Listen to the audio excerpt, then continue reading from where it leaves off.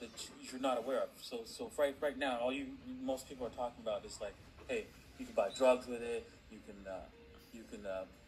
what's it called? You can buy a few things with it. You can transfer. You could just speculate it and so forth. But no. This system is bigger than you really can perceive right now. It's basically like perceiving the internet to where it is today back in 1992. You can't perceive what the internet would provide, right, back in 1992.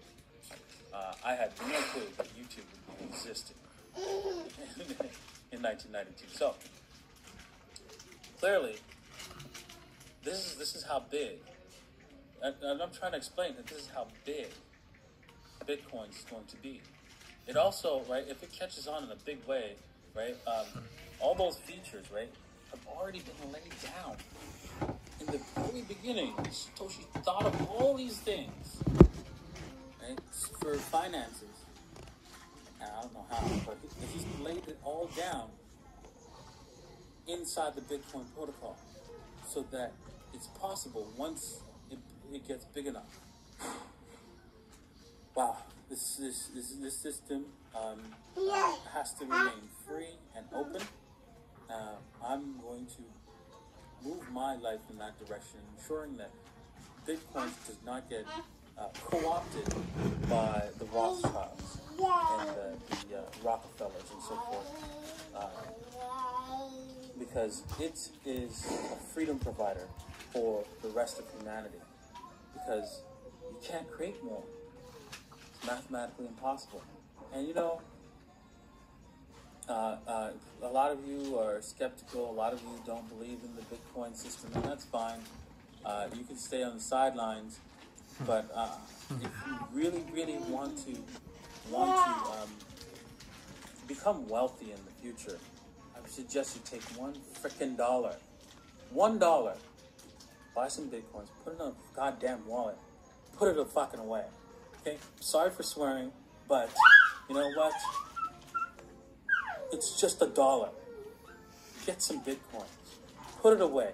Goes to nothing. Who cares, right? You only spent $1, right? You'll get a million satoshis for $1, right? And the way I see it, that will be worth $1 million just for inflation once Bitcoin gets to where it's going to be. So it's up to you. You know what? I know you're not going to listen to that advice, most of you, and it's kind of sad because I was proud of the fact that once these 5 people become either millionaires or well off, that have emailed me thanking me for recommending Bitcoin. Now, I'm hoping that every single one of you buys $1 worth of Bitcoins, just $1 frickin' dollar, because you're going to be thanking me for that $1, just $1 of Bitcoins that you purchased. But the odds are most of you, 90% of you, are not going to buy even $1 worth of Bitcoin. For what reason? I have no idea. Anyways, if you take my advice, that's great. If not, that's the way it is. As for the guessing of where Bitcoin's going to go in the next 6 months, I think Bitcoin is in a spiral downtrend. I believe that it's going to go down for quite a bit, bottom out around $26, $20 to $26, and then start moving back up for over the next few years. Could be wrong, because if a black swan like Cyprus flies, then all bets are off, and Bitcoins might skyrocket from there.